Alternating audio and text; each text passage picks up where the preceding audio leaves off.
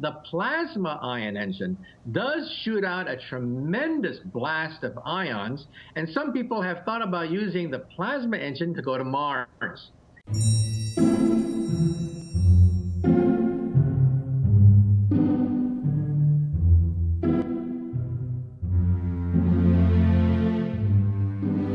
I'm Ben, and this is Bob from Mad Science of Minnesota. We're here today with Dr. Michio Kaku, author of Physics of the Future, the latest in a string of amazing physics books that he's put out.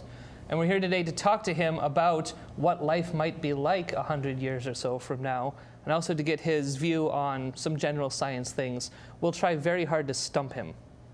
So, Bob, if you want to take the first question. Okay. Well, I'm a chemist, so I'm interested in the battery. It is one of the weak points in the mobile electrical systems that exist today, and whether it's cell phones, computers, or automobiles. And I'd heard that there was a iron 7 form that was being worked with as a potential battery. And I was wondering where things stand in this area.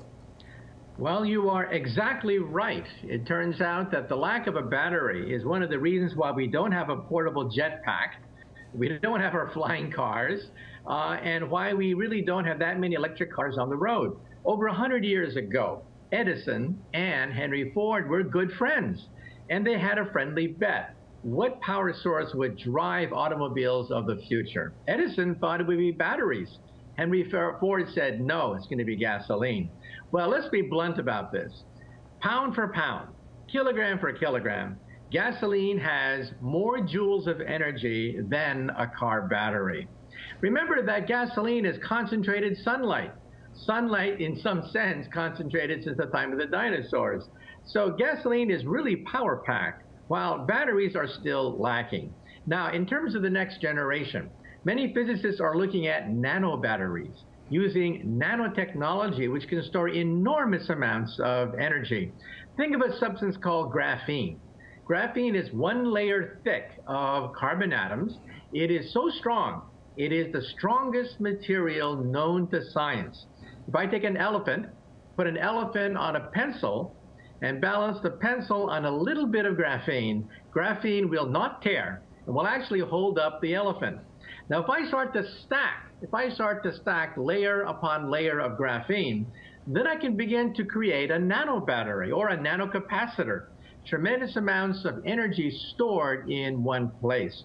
And so that's where we might be able to make a leap forward, because a portable power pack is the problem. Think of a jetpack.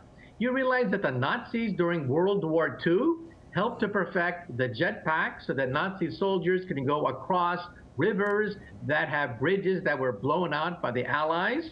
The problem is the jetpack only operates with hydrogen peroxide for just a few minutes. And then you're left hanging in the air with no energy whatsoever. So yes, batteries are the main weak link in this chain, and we hope that nano batteries may pick up the slack, but again, it may take a few decades to perfect that.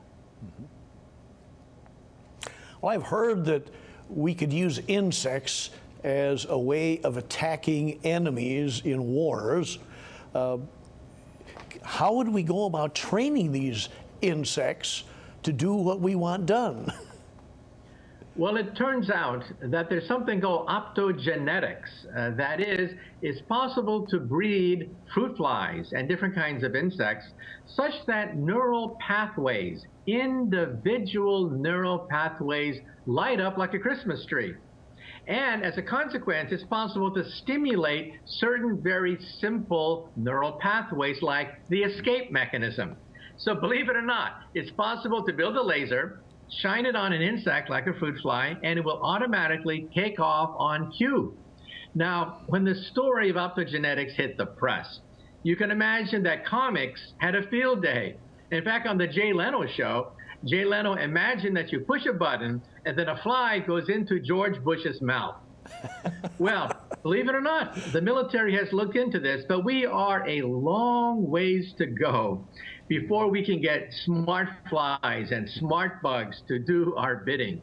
we're only talking about some very simple neural pathways, pathways of eating, pathways of escape, but more complicated organisms like dogs or cats, it'd be extremely difficult, even using optogenetics, to trace the neural pathways of specific kinds of behaviors. So this is still in its infancy. So don't think that we're going to be able to train gigantic waves of bees anytime soon. Killer bees would be a lot better than fruit flies. What about rail guns? 20, 25 years ago, there was quite a bit of interest in rail guns, and I saw this as having a potential of shooting extremely rapid projectiles. Is this work still continuing? Yes, but on a much lower level. You are absolutely correct. In Popular Mechanics magazines and other popular magazines, about 20 years ago, it was quite a sensation being able to launch from rest a projectile that would go into orbit. Forget about booster rockets. Forget about Cape Kennedy. Forget about all these gigantic rockets. You would have a portable device you could put in a living room, and from your living room, shoot a projectile at 18,000 miles per hour and have it go into orbit around the Earth. Well, that's the good news. The bad news is the payload would be flattened because of the impact on the air. Air friction, believe it or not, air hitting the projectile at 18,000 miles an hour is enough to flatten steel. As a consequence, the military has looked into this as a form of Star Wars in outer space. In outer space, there is no air friction, and some people have thought about creating what are called smart nails. That is, getting a railgun that shoots nails at the enemy satellite or the enemy bomb, wiping it out with a railgun. So once again, railguns exist. High school kids play with them. You can see science fair projects at high schools where people build miniature railguns. The problem is, among other things, air friction, which flattens the payload, so you have to go into outer space. And at that point, some people are thinking that maybe even nails or pellets would be enough to wipe out enemy satellites or enemy rockets. So that's the reason why research in railguns didn't take off so much, but that's why research in cruise missiles did take off. Cruise missiles travel very slowly, some of them subsonic, in fact, below the speed of sound. But because they're intelligent, they can see the terrain and drop a bomb right between the goalposts of a football field from a distance of 500 miles. So the cruise missile became the weapon of choice rather than the railgun. Do you see railguns, if they were put in space, as a viable way of launching long-distance satellites or someday perhaps even space capsules to explore farther and faster than conventional rocket fuel can take us? Well, in principle, however, you have a problem, and that is Newton's third law of motion. For every action, there's an equal and opposite reaction. On Earth, if I get a shotgun and I fire the shotgun drives back on your shoulder and will actually give you recoil. So there are going to be recoils of these things in outer space. Now, NASA has looked at a different kind of projectile, and that is the plasma ion engine. Ion engines are not very spectacular. They're like the tortoise compared to the hare. However, if the hare is a booster rocket, it only lasts maybe 4 or 5 minutes, and then kaput. It's like the hare, it runs out of steam.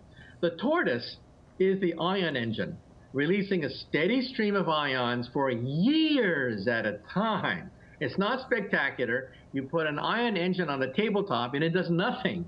In outer space, it does pick up energy over several years. However, the plasma ion engine does shoot out a tremendous blast of ions, and some people have thought about using the plasma engine to go to Mars. It can actually cut down the flight time to go to Mars from maybe a year down to maybe 3 months. And that could save time because in outer space, our astronauts would be hit with lots of radiation in outer space. In fact, just going across from New York City to Los Angeles, you get a dental X-ray of radiation, a few millirems per hour, every time you fly from New York City to Los Angeles. And so that's why we want to cut down the time it takes to go from Earth to Mars. You talked about Moore's law in your book. Is it starting to disappear? Will it be replaced by something else? Yes, Moore's law says the computer power doubles every 18 months, and you can set your watch by it. It's a mathematical formula when you plot it on a curve. Because of Moore's law, when you get a greeting card in the mail that says happy birthday to you, there's a chip in that card with more computer power than all the Allied forces of 1945. Hitler, Eisenhower, Churchill would have killed to get that chip. And what do you do with it? You throw it away in the garbage. But all things must pass. Eventually, the heat generated by a transistor becomes so much, and you get leakage because of the Heisenberg uncertainty principle. You don't know where the electron is anymore because the transistor is maybe 5 atoms across. Your Pentium chip today has a layer about 20 atoms across at the minimum. But in 10 years' time, it'll be 5 atoms across. At that point, the electron can leak out, and Moore's law collapses. In fact, I spoke in Switzerland and met the physicists at IBM IBM Zurich, and they told me that they can already see it. It's already happening. Just last week in the New York Times, it was announced that Intel is thinking about going into the 3rd dimension.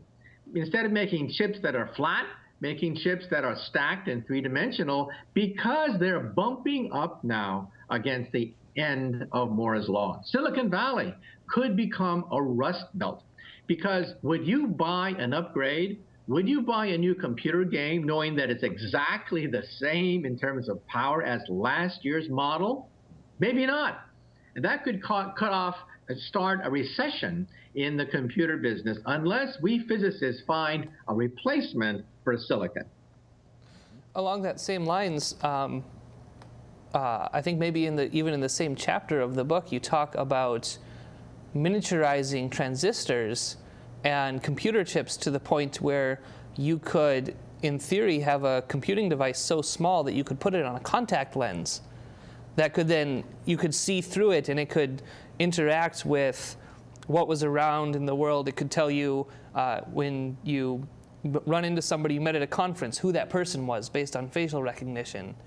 That's right. Internet contact lenses are great because at a cocktail party, you will know exactly who to suck up to at any cocktail party, because your contact lens will identify them, and if they speak Chinese to you, translate from Chinese into English, putting out subtitles below them. And who will be the first to line up to buy these internet contact lenses? College students taking final examinations. They will blink and see all the answers, all the amino acids, all the sines and cosines inside their contact lens. And the next people to buy internet contact lenses will be artists. Artists and architects will wave their hand, and beautiful works of art will emerge because the internet contact lens can take the motions of their fingers and create 3-dimensional plastic representations of what they create. Tourists will love this because tourists will be able to resurrect the entire Roman Empire as they walk through the ruins of Rome. And guess what?